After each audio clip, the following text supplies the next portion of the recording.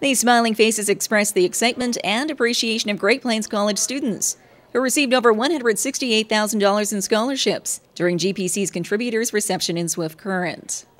A range of scholarships were handed out this year for academics and athletics in cooperation with the Growing the Future campaign, a program which started 5 years ago with a goal to raise $500,000 in scholarship funding.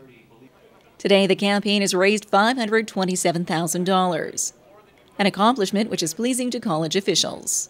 Very good progress, and I think to have a contributor reception like we've had tonight is a great way to recognize those students who have worked so hard and our donors that have targeted these funds to help our students find success. From my point of view, the most important thing is that there's no more direct way to help a student find success both at Great Plains and entering the workforce than through scholarship donations. So it's a pleasure to host these type of events.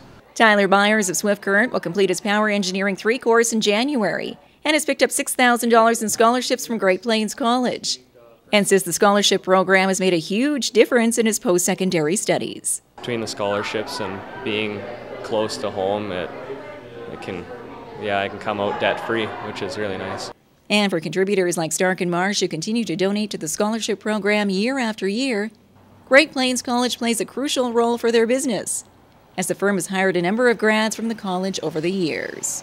Well, I mean, when I look around the community, there are certain things that I think are, if we're going to grow as a community, that are fundamentally important. And a college is one of those elements. And I think our firm feels that way, that, you know, if you're going to be a community that's going to grow, it's going to become larger, you need a healthy educational facility.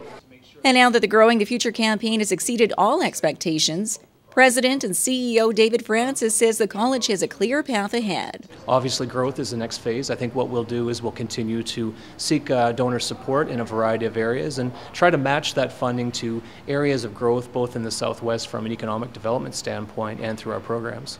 Great Plains College has its main campus in Swift Current, with other locations in Biggar, Kindersley, Warman, Gravelburg, Maple Creek, Outlook, Rosetown, and Niconet.